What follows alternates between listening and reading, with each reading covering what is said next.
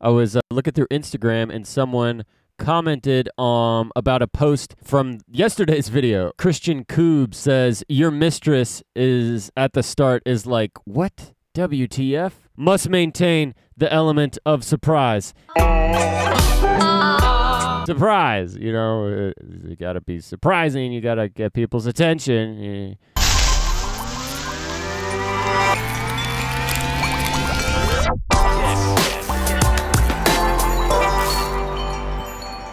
Woo!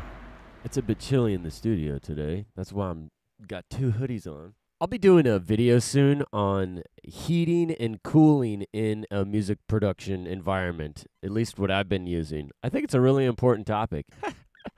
All of that to be said, I just have a heater under the desk, and it feels nice and toasty on my kneecaps. So turn your heaters on, because winter's coming. Getting Ableton Live loaded up. Nothing like the blank canvas on a cold 75. 75 it is. And for the melody today, it's this thing that I've been playing on the banjo for some time, and I'll play it for you now. I need to get this thing tuned, though, and my children took my tuner. Wow, she holds a tune like a beauty.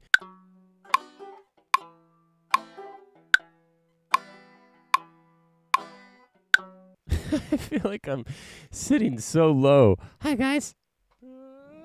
Oh, yes, much better. Yeah, it's a shy banjo. Come back, yeah. That last note, I hit some string and it went. So let's take that out and just duplicate that so it goes. Oh, we already got some chops in there. Look at that, we're chopping up a sample. It's so fun and easy.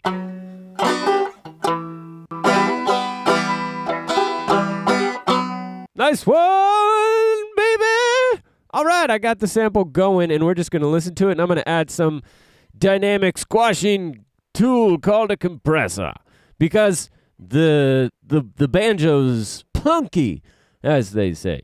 So I'm going to squash the plunks. Watch this. Observe. Squashing. When this little thing wiggles, it's squashing it.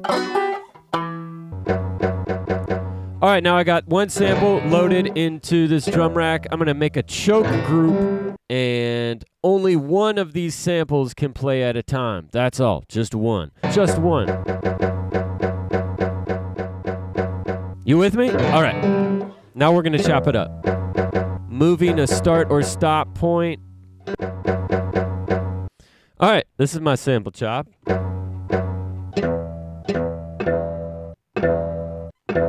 Now we're going to add just a sparkle of delay to that so I can have something to work with. Do you notice how much time I'm spending on the first parts of this?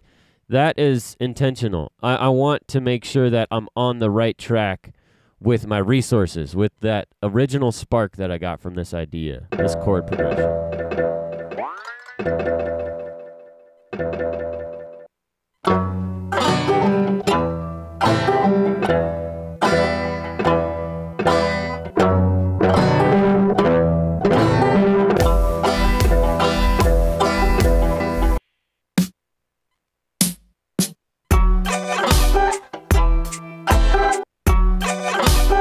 In one of the courses in Make More Music Academy, and it's just my entire workflow, I talk about chasing the spark. It's kind of like its own thing. It's as if the song is already written and all I have to do is unbox it.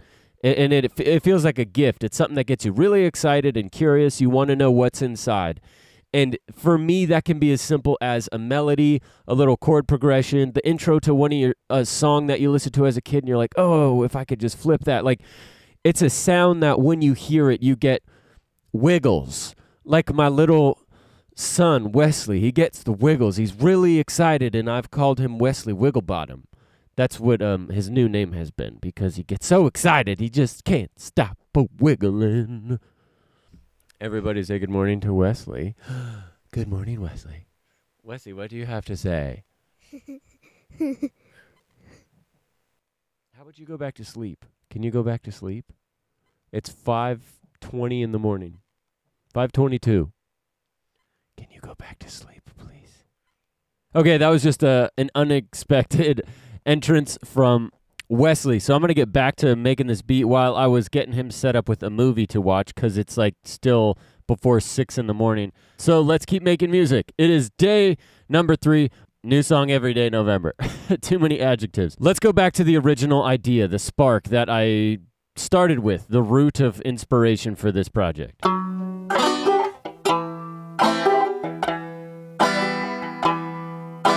So I pitched that up and turned it into this.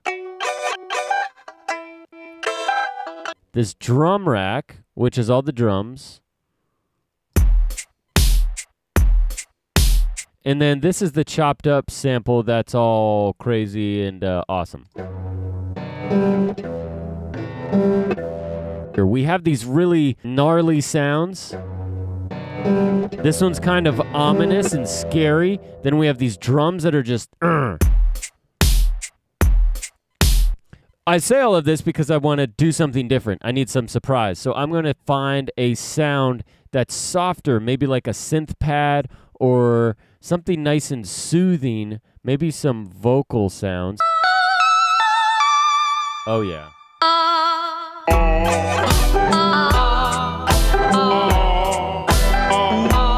I'm just going to arrange this, get these 2 sections into some continuous continuity with a verse-chorus structure, write some lyrics, and I'll be back soon. So let's get to it. And we'll check in with the family because it has been a while.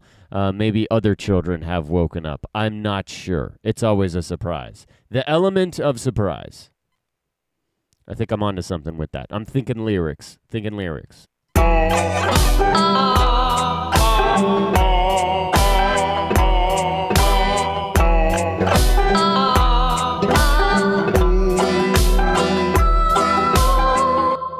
Ah, yes, I know that's a lot of fun, but listen to this. I was browsing as I get my arrangement all set up. It's looking good. We got the intro, then a little drop, then a verse, then a little bridge, then a final drop. So I wanted some bass. I'm looking for some bass, and listen to this.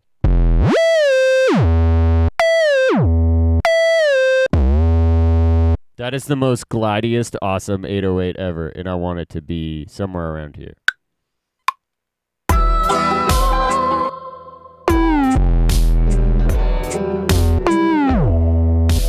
It's a mess right now, but I'm going to add an auto pan. Boom.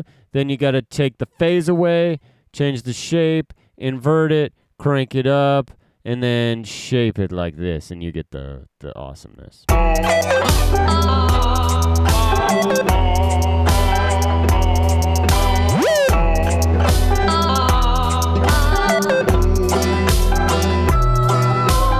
I have some lyrics written down, and I'm going to make a new audio track, call it vocals, and record what I just wrote down here.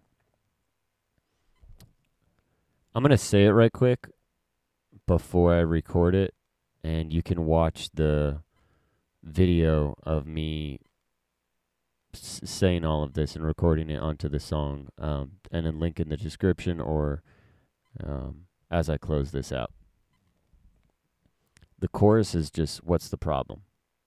What's the problem? What's the problem? And I take a whack at that.